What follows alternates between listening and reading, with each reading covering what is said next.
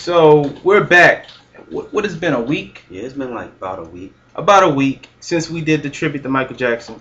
And we basically want to come on here and talk about the stuff that's been going on since this. Like, for instance, the BET sorry attempt for a tribute to Michael Jackson. We want to talk about Jay-Z. Jay-Z. What did Jay-Z do?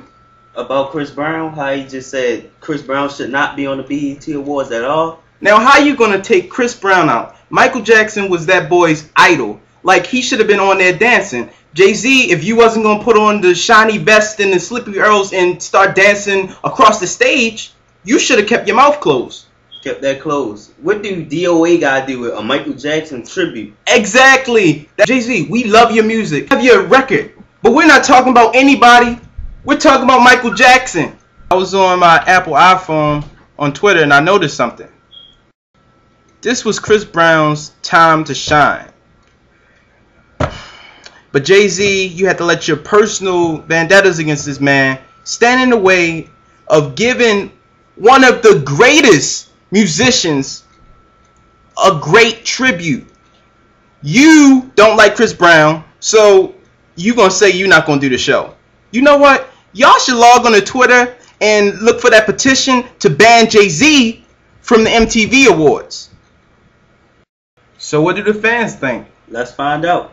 What's your thoughts on the BET Awards? Are you serious? The BET Awards really suck. So what do you think about the Jay-Z and Chris Brown situation? Well, my thoughts of the controversial issues about Chris Brown and Jay-Z, for real. Chris Brown should have been at the BET Awards, front, center, live. Jay-Z, for real, who fucking cares? Because I really fucking don't. He and Beyonce, because Beyonce sounded a fucking mess. That's not you, boo. You really is nice singing, but that's not you, for real. Chris Brown, hon, you should have been there moonwalking. Jay-Z and Beyonce, they really should have been on a fucking date because Chris Brown is the shit. Jay-Z, it's not you, hon. Don't nobody fucking care. I think you and Rihanna really got some relations going on because what's going on, hon? Who really fucking cares? It's Michael Jackson. You made the fucking BET Awards not live. It wasn't live at all. I don't understand. It was supposed to be a tribute to Michael Jackson. So you should have respect all his wishes and just had a good time. But you want to worry about Rihanna. Rihanna is not worried about the situation no more, hon. So recently, Joe Jackson did an interview with CNN. Like, what do you think of some of the comments that he made? Joe Jackson, are you fucking really serious, man? Your son just died and you talking about a fucking goddamn record deal. Is you serious? Joe Jackson, why is you trying to promote yourself and your son not even buried yet? No, hon. You is supposed to be showing respects.